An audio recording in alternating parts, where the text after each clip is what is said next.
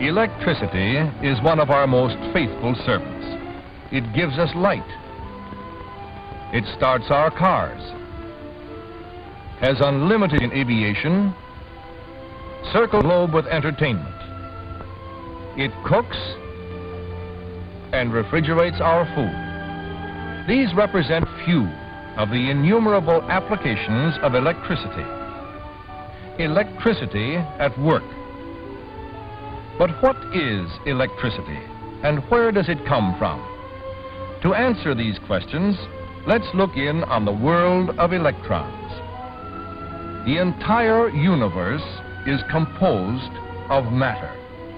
A basic concept of the structure of matter is essential for the understanding of electricity, because the very force that holds matter together has an electrical nature.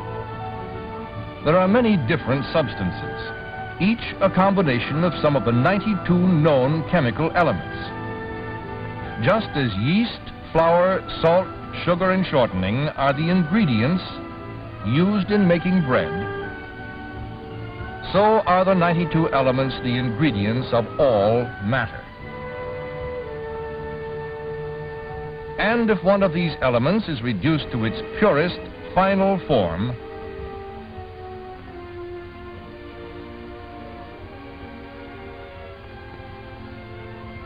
its smallest unit would be an atom. No one has ever seen inside an atom.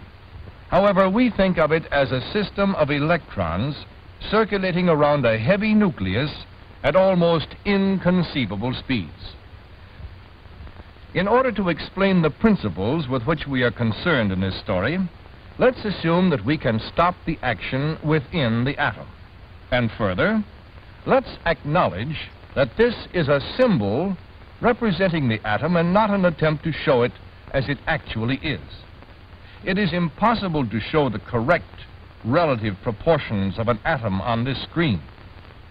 For example, if an atom could be as large as the United States, one of its electrons would be only about 100 feet across. Therefore, to tell our story, we must resort to a symbol. Then we can think of the atom as being a group of relatively light, small particles arranged around a heavy nucleus. These are particles of electric energy. The lighter ones, the electrons, are negative electric charges, and the heavier one, the nucleus, carries positive charges. Normally, a state of balance is maintained within the atom by a positive charge in the nucleus equal to the total negative charge of the electrons. And when the atom contains its normal number of electrons, it is said to be in electrical balance, to be in a neutral electrical condition.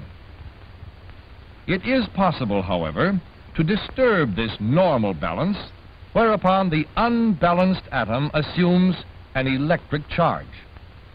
Too many electrons will produce a negative charge. Too few will throw the balance onto the positive side. In order to visualize better the effect of this, let's introduce a color code in which the positive charge, or an absence of electrons, is represented with red, and the negative charge, a predominance of electrons, with blue. Then an object that is in electrical balance will be purple, an equal part of each of the positive and negative charges. We have been concerned so far with the electrons within individual atoms. Now let's see what happens when two or more neutral atoms come together. The outside electrons will no longer move exclusively within their original atoms, but will circulate about both atoms at once.